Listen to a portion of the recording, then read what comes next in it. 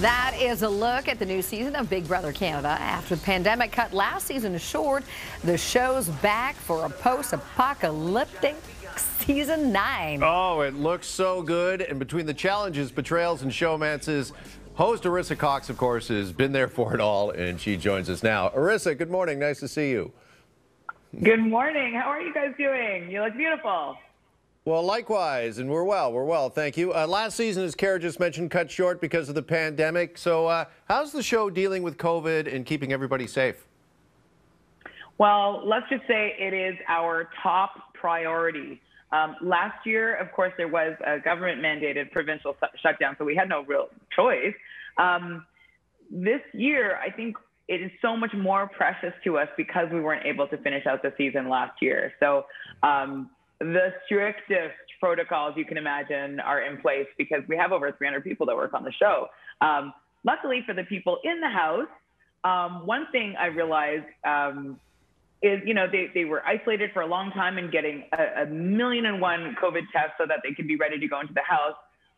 But like, how weird will that be for this group of people to be able to take off their masks and interact normally because they are going to be kept in this bubble and are in this, you know, this actual quarantine in the house. So I'm just happy we're able to pull it off because we are really grateful to be here at this moment.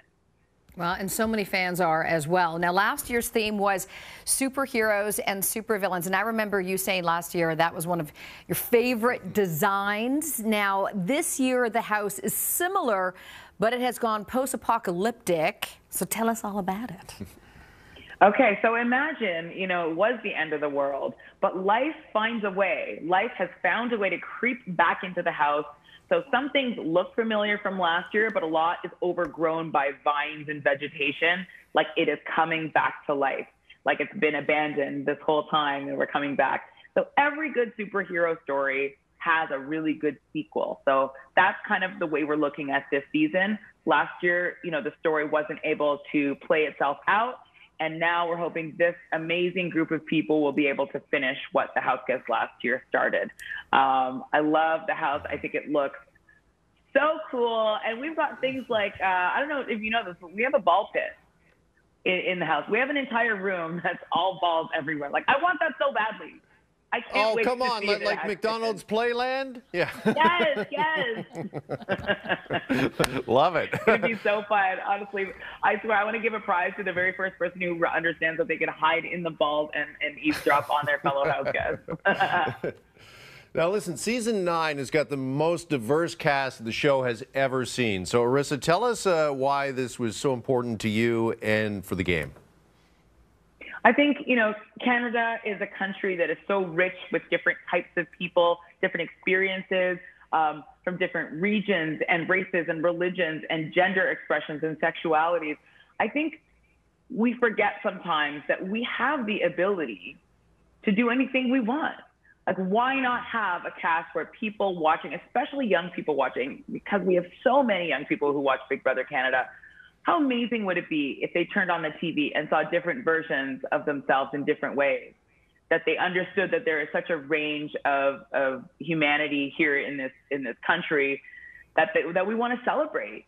I think that was really important to us. It's always been really important to us, and now we felt we had this opportunity to kind of turn it up and become even more encouraging for other shows and other networks to feel like, oh, we can do that too. It's not, you're not losing anything, you're gaining something. And the bigger the tent, the more people you're including in. And I think that is, you know, the word diversity and inclusion, it gets thrown around a lot, but that really is what it's about. It's about feeling included. It's about feeling like you belong. And I think that's really powerful. And it's something we could do at Big Brother Canada. That's awesome. All right, now for the first time, the season is kicking off with the players on 2 different teams. How is this going to affect the game? I can't wait to see. I love it. My other favorite reality show is Survivor, of course, which always starts on multiple tribes. But I've never seen all the tribes be on the same beach. And I feel like that's what Big Brother is bringing to the game because people are working in teams.